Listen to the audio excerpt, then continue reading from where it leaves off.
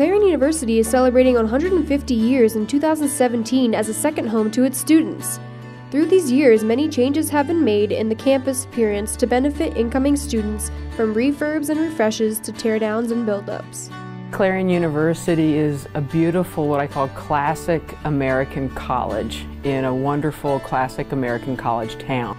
How students feel when they tour campus has a big part in the remodeling of dorms, buildings, and more. You can tell that the university is trying to figure out a positive way to evolutionize the university and have it appeal to the younger audience, to be able to live in sweet buildings wherever they're at and be able to live comfortably and have an atmosphere where they feel like they're rewarded for being Clarion students. How you feel as you're walking across, let's say, the academic quad around the library, or how you feel about being in the student center in Gemmel, or as you're touring a place that you might be living in, like the Suites on Main, I think prospective students should be asking themselves, is this my place? Do I feel good here? Do I feel safe here? Do I feel wanted here? Clarion's my home away from home. The new suites, they're very, very nice. It's about the academics first.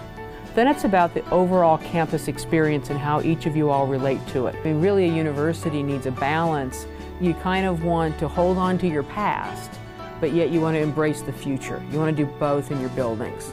So we're always making repairs, we're always making additions, we're always adding things, we're always taking things away. And you do that to keep it fresh and interesting. And also, let's be clear that it also supports the academic programs.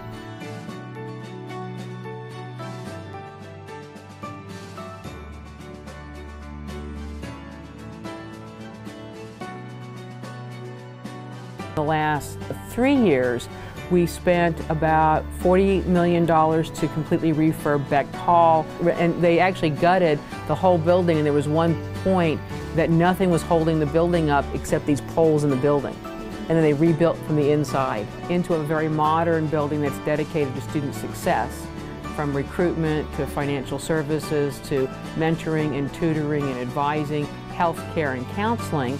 That was about $42 million. Then we had the new housing, the Suites on Main, which was about $60 million. So that was about $100 million. And now we're in the design stages of a whole refurb on Tippin Gym, which is our indoor intercollegiate athletic complex, and that'll also be probably an additional $47 million. Now we're working with the State Department of General Services and working to design it, and hopefully after that we'll be able to put it out to bid. And then after we've put it out to bid, if there's someone who can work with our budget, then we'll begin the refurbing of Tippin.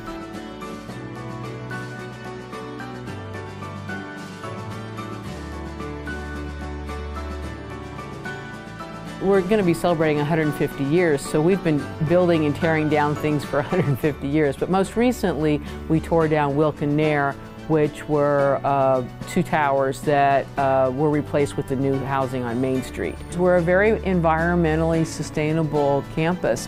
We have, for both Becht Hall and the housing, we're using what's called a geothermal source of energy to kind of reduce the amount of electricity we need to heat and cool both Becht Hall and housing. Along with the new Suites on Main, the Gemmel Student Complex was renovated as well.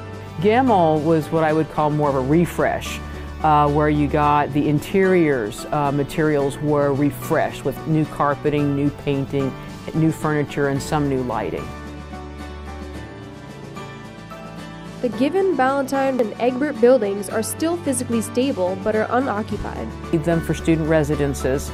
The suites that we have and just opened are more than enough for our enrollment. So we didn't want to eliminate the buildings and tear them down, but we don't have a current use for them. The Public Safety Building is now located next to the Eagle Commons Dining Hall. The feeling was that that was a better location for the police to work out of than where they were before. It's easier to find, there's more parking, it's more visible. So we believe that that would help the police be more effective to be in that building. Clarion University will continue to expand and modernize its appearance as the years continue. The emphasis on what I call, Golden Eagle pride. Being courageous and confident lets fly eagles fly.